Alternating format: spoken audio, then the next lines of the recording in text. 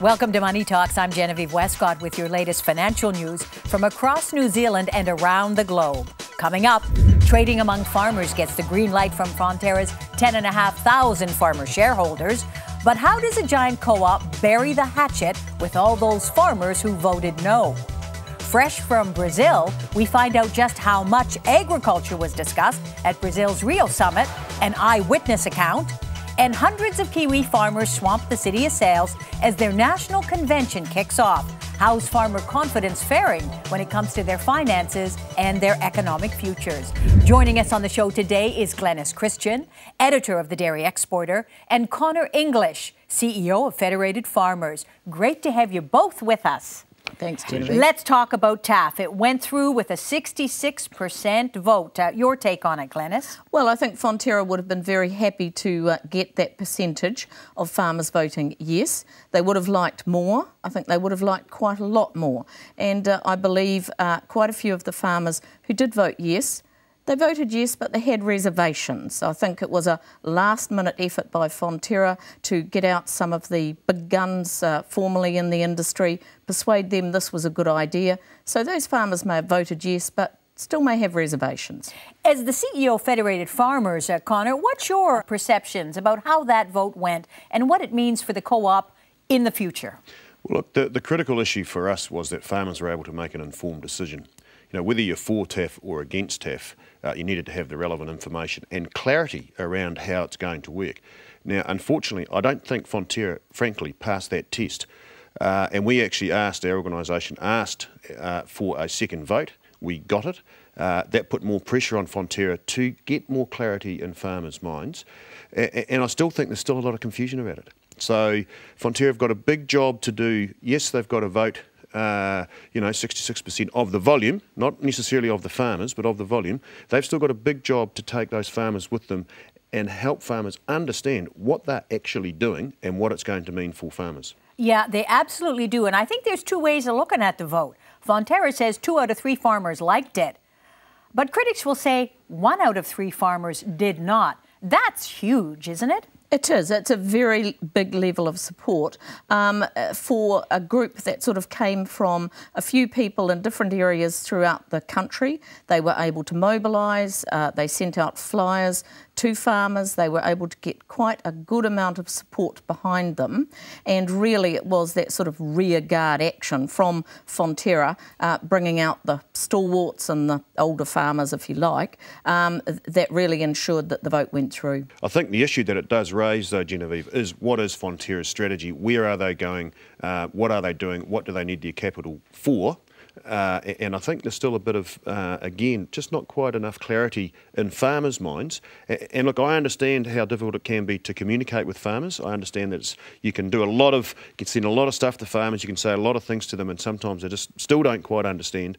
But it's, behoving of Fonterra to communicate far better and get a lot more clarity around where they're going, what they're doing, what they want from the farmers, and what this change means for farmers and their own businesses. Because I think what's been forgotten in this is, people talk about redemption risk being eliminated. Well, that's true for Fonterra's balance sheet, but it's not true for the farmer. It's simply been transferred from Fonterra to the farmer. And now the farmer's going to go through a bit of a learning process as he or she gets to understand what that means for their own balance sheets, what the bankers are going to think about that, and what that means for their own growth prospects. Let me ask you, Glenys, some suggest that perhaps now Fonterra needs to operate as 2 groups, Fran O'Sullivan and the Herald. Talk to me a little bit about that. Well, I think Fran is perhaps going back to the original capital raising proposal that Fonterra put up, which was never voted on, and that would have done that. It would have spun off some of the more innovative and perhaps risky parts of Fonterra's business into a separate company that farmers had the choice to invest in or not. Now, this is a model that LIC, the Livestock Improvement Corporation, they went this way. They say it's been very successful for them. But Fonterra realised when they put this proposition up. They didn't have the support necessary. Farmers were well and truly concerned about outside influence on their company, so it never got to the vote. So I think Fran is really perhaps saying maybe you need to look again at this sort of possibility, although Fonterra maintains this form of capital raising is dead and buried. Federated Farmers, of course, kicking off its big national convention today in Auckland. What do you think the talk's going to be among farmers about the Taft decision? I think they'll still be seeking clarity, actually. I think they still want to understand what it actually means for them. I also think there'll probably be a sense of relief that the vote has been taken and that it is now over and we can move on to the next stage. But I still think there's a lot of uncertainty out there and it just needs to be more clarity. And Fonterra have got to do a far better job than what they've been doing. What else is going to be on the table now for you at the Federated Farmers National Convention? How much are you going to talk about the economy and the financial future of your guys and gals? Yeah, look, we'll have a bit of discussion about that. We've got the Deputy Prime Minister coming along to give his perspective on that, I guess. But we're also focusing on areas such as water, because in my view, that's actually a very critical policy issue that everything's in play right now at the moment in New Zealand, whether it's its ownership, its allocation, its management, its storage and its quality. Everything is up for grabs, and what happens the next 12 to 18 months is going to impact the next 100 years, actually. So water's a big focus. Also local government reform, and then we've also got a panel on foreign investment, because that hasn't gone away, has it? I mean, nobody's talked about Crayford Farms lately, but it's still a sensitive issue with farmers. Yeah, I think it is a sensitive issue. Actually, in Rio, it was a sensitive issue as well. But it's just getting the balance, you know, in these things, and you know, we'll just see where we get to on it. We want to talk about Rio when we come back. You're just back from the Rio +20 summit. Interested to hear your perspective on it. Stay tuned. Coming up after the break, Cyprus puts out its begging bowl and lines up in the queue for a Euro bailout, but it's chasing other rich regions of the world as well. Find out which ones. Is the U.S. teetering on the edge of a fiscal cliff, poised to be put into a voluntary double-dip recession by politicians? And who's going to replace Reserve Bank Governor Alan Bollard when he hands over the reins of power in September? But first, answer this in our Farmers Facts and Figures quiz. What country has the most profitable banks in the developed world, according to the influential Bank for International Settlements? The answer when we return. Come back quick.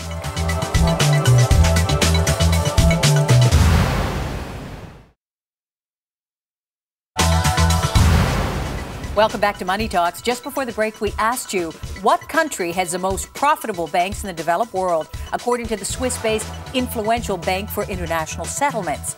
Australia's big banks, who are also the owners of New Zealand's major banks. They've been ranked the most profitable among 13 nations in the developed world for the second year running. We're back now with Conor English and Glenys Christian.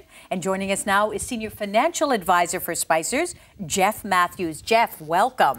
Thanks, Genevieve. Well, great news for the banks here. They're making profits hands over fist, but what's it mean for consumers? Well, I think the consumers, and there's quite a competitive market now. So, I mean, in the mortgage market, there's quite a war going on between the banks. So I think consumers can take advantage of that. And very quickly, I see that we have a new Reserve Bank Governor, Graham Wheeler, who is not, surprisingly, an economist like the last two. What's your take on it? Oh, I think it's a good choice. I mean, I think either Grant Spencer, who's a deputy, would have been a good choice. But this, you know, he's been with the Debt Management Office, he's been with the World Bank. And in very senior positions with the World Bank. I mean, we're lucky in New Zealand that we've got that many, you know, qualified people. Now, listen, Conor, you are just back from Brazil. You went to the Rio +20 summit. What was it all about? What were you doing there? Well, look, it was 50,000 people getting together to have a bit of a chat, along with about 190 governments and their respective leaders. And so what I was actually a part of the New Zealand government delegation, and I was also part of the World Farmers Organisation delegation. And the key thing that they were doing there, or that we were doing there, was negotiating a text. So we've come out with this, the governments have come out with this Rio Declaration. It's 49 pages, it's 283 paragraphs. It started off at 81 pages, and over the week that I was there, that whittled down to 49, and that's the nature of these things. So they did a declaration, and then there was a whole lot of people talking about a whole lot of stuff. A lot of it, though, was about oceans, for example. Not so much about agriculture. What did you pick up about what's going on around the world with agriculture that our viewers would be interested in? Food security is a massive issue, and it's right up there. The simple demographics tell us that there's going to be a big challenge. You've got another couple of billion people, and we've got to feed them. And so the text around food security, which we had a lot of involvement with, was pretty critical. The aspect that we were particularly interested in was making sure that free trade was seen as a solution to food security, not as a problem for food security. And there's a range of views there, but we managed to keep that text in there. Let me ask you, just generally, your impressions of Brazil. But before we go to you, you've been to Brazil. Yeah, it was a long time ago. It was a long time ago. How is Brazil doing? It is a much more powerful economy than it was even 10 years ago. Oh, huge. I mean, I think it's the 6th largest economy in the world now, after US, China, Japan, West Germany, I think France, and then I think Brazil's next. So it's getting up there. Obviously, it's got huge land mass. It's got, you know, huge amount of forest, huge amount of water. Wonderful resources. Yeah, and I mean, they're exporting a lot of it to China, and that's where a lot of the infrastructure spend's coming in from China to help boost, you know, raw materials that they're taking out of there. So they're in a good place, but I think they're a bit concerned is the currency's, you know, risen quite high recently, and there's still an awful lot of protection in Brazil. So yeah, work in progress. Work in progress. What were your perceptions of Brazil, just as an ordinary New Zealander wandering into a place you'd never been before? Well, yeah, I've never been to South America, actually. I thought it was a fantastic place. It's nice and warm. It grows a lot of things. I think they control about 5 of the top 10 commodities globally. But the fascinating thing, Genevieve, they've got 193 million people. About 15 years ago, they had 100 million. Wow. Of those 193 million people, 70% of them are under 30. So they are very definitely a country that is on the rise. They're going places. One of the interesting things that came out of the Rio summit, and when you talk to the Brazilians, over here we have this debate about whether growth is good or whether it's bad. You know, should we have growth or shouldn't we have growth? In Brazil and also at the Rio summit, no one was having that debate. What it's about is how we have the growth. We absolutely will have to have growth. We need to have growth, but it's how you have it. And Brazil's, you know, it's been marching. It's increased its land production, you know, by 37%, but increased their production by 178%. So not only are they growing more, but they're getting more productive at doing it.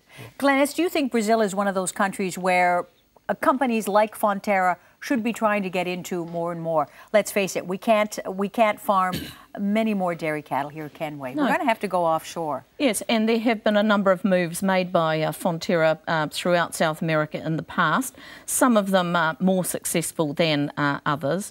But as Conor says, with that population base, that huge domestic population base, plus exports coming out of there, we've just got to be involved at some level. So coming back, what do you think is one thing that we could do as farmers in this country to make more money out of a country like Brazil?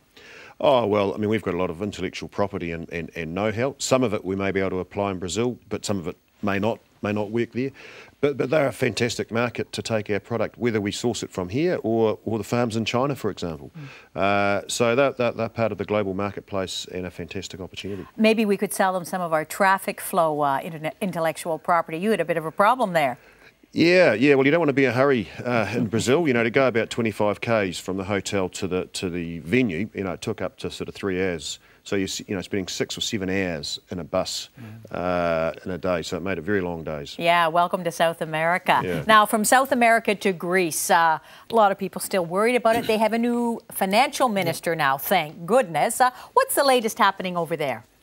Well, I mean, this weekend they've got a European summit, and really Greece is kind of off the agenda. I mean, Spain has been more of the problem recently, and then once you get past Spain, then people start looking at France saying, well, hang on, you know, how secure is France? So they need to nip it in the bud, and this is 3 years that, you know, they've been pushing short-term measures which haven't fixed. I mean, you know, Spanish bonds are up near 7% now, and I mean, 6 was a problem before. So yeah, 7 is junk bond, isn't it? Really? Well, Spain is about to become junk bond. So will Cyprus. I think Cyprus actually is. Yeah, and Cyprus now is also joining the queue. It wants a handout as well. It says it suffered terribly being so close to Greece. What do you make of that? Not surprising. I mean, you know, I think 2/3 of the island is kind of Greek and the 1/3 is Turkish. And there are close connections back and forth between the Greek economy and Cyprus. So they've been borrowing money short term from Russia. That sounds really dodgy. Yeah, they're looking they're just not asking the Eurozone countries for a handout. They're chasing Russia pretty hard. When you start, you getting into in with the devil maybe. Now you're a real United States watcher. How do you think it's going? It's better than most of the market indicators. If we talked about it before. If you look at the end of March, banks, car companies, a lot of companies are producing record profits. They're sitting on huge amounts, something like $1.5 trillion in cash on their balance sheets. The only reason they're not doing much with it is the uncertainty, either politically or what's happening in Europe. Once those things can be resolved, there are still mergers and takeovers. The companies are still, last week, BMW, they're going to invest an extra $2 billion in China to increase production. Volkswagen in Germany, another $10 billion into car production in China. Businesses are making decisions every day, regardless of what consumer confidence surveys show. If you're a farmer, the same life goes on. The weather's lousy, the exchange rate's up or down. Life goes on. Yeah, but realistically, there's no sign that Europe is coming to grips with this.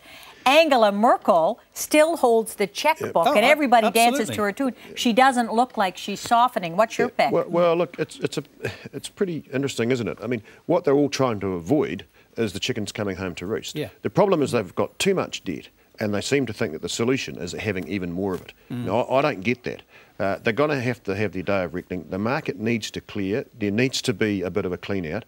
And what all those countries are doing is looking to the Germans to pay their bill, pay off their credit card for them. And she's saying, well, I'm not too keen on doing that. Yeah, but what do you do with countries like Spain where, half of the youth are unemployed? It's incredible. How do you solve that problem? Well, you've got to let the market clear. Someone's got to take a hit somewhere, and the longer they prolong it, the worse it's going to get. Every other recession that we've had over the last 200 or 300 years has generally cleared in sort of 12 to 24 months. And that's because there hasn't been this intervention trying to stop it happening. You just clear the market. Yes, it's very difficult for people involved at that. There's winners and there's losers, maybe lots of losers. But then they come out of that recession, you get strong growth. These guys, like the Japanese did, they're just trying to hold off. Japan had zero growth for 15 years because it wouldn't accept that they needed to be marked to market. Coming up after the break, future proof on the highways and byways of the economic world as our experts point out what's coming up. But first, answer this in our Farmers, Facts and Figures quiz. What gathering of worried political leaders kicks off in Brussels on Thursday?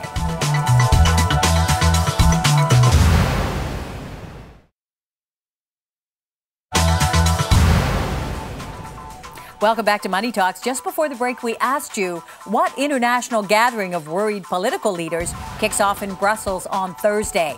The European Summit, as political leaders grapple with what to do about the Eurozone crisis. The two-day summit won't even be attended by the Greek Prime Minister. He's in hospital recovering from an eye operation. Now, let's talk about the European crisis because, your point is that Asia sorted out their problems in what, 2 to 3 years? 2 to 3 years. We had the Asian crisis in '97.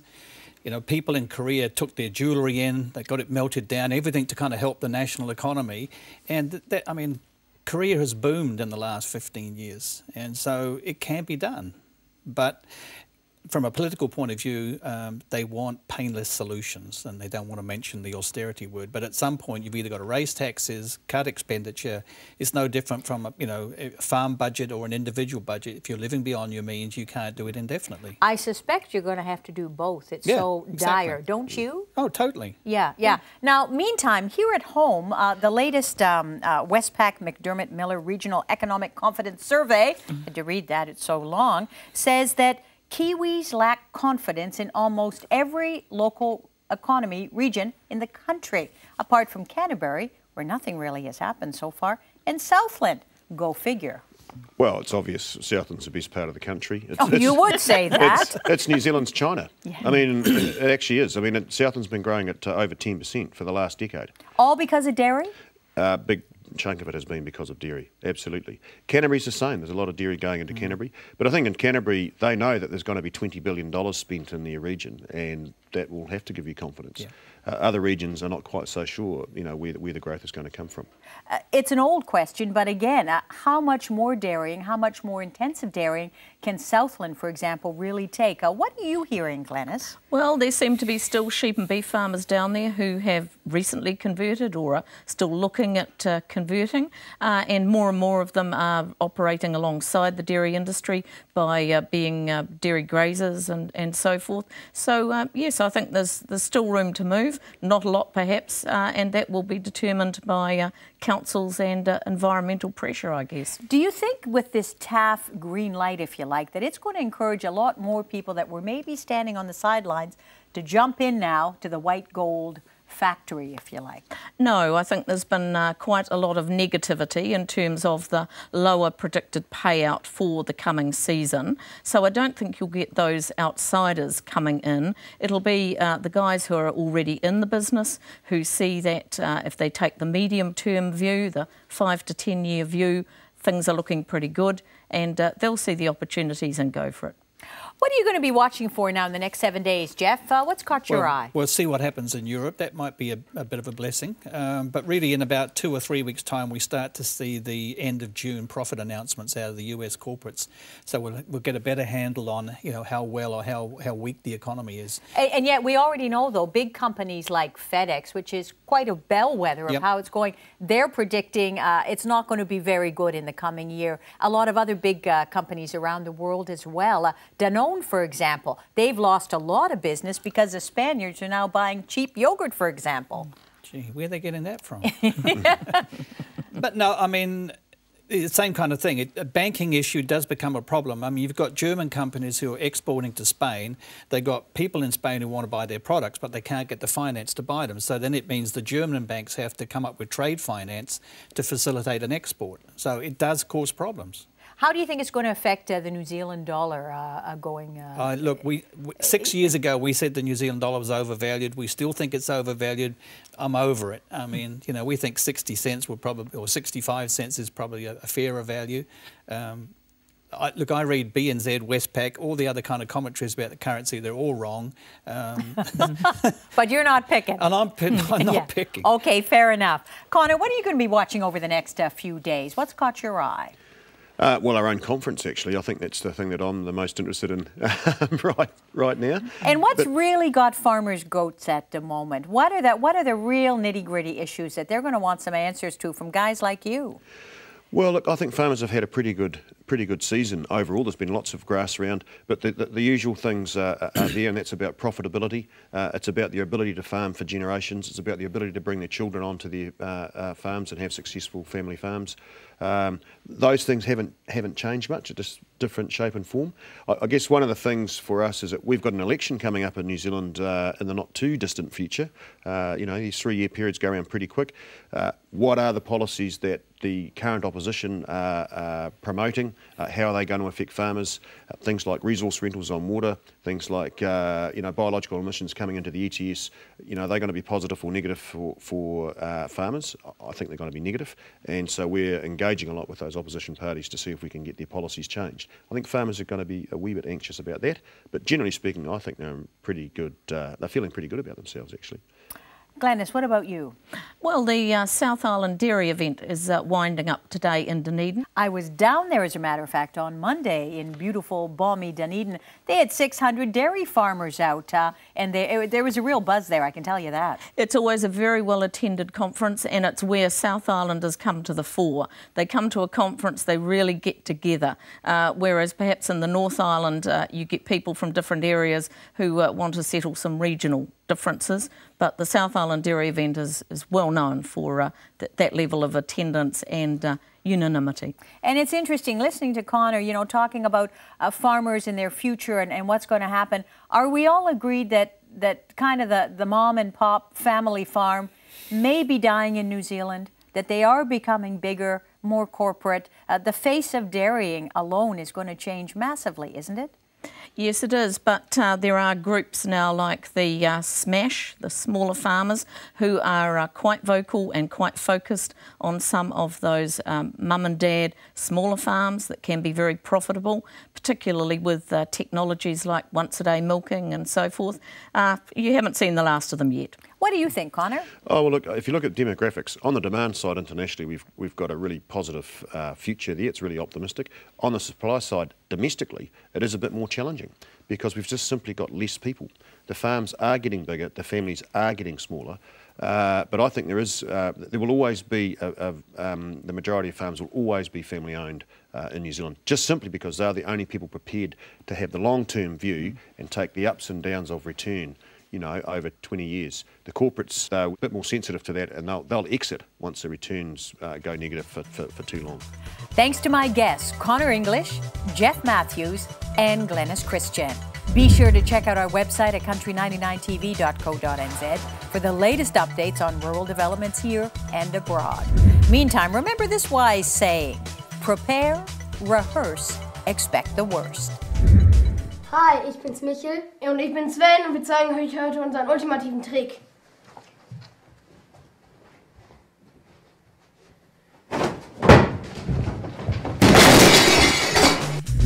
Keep the faith.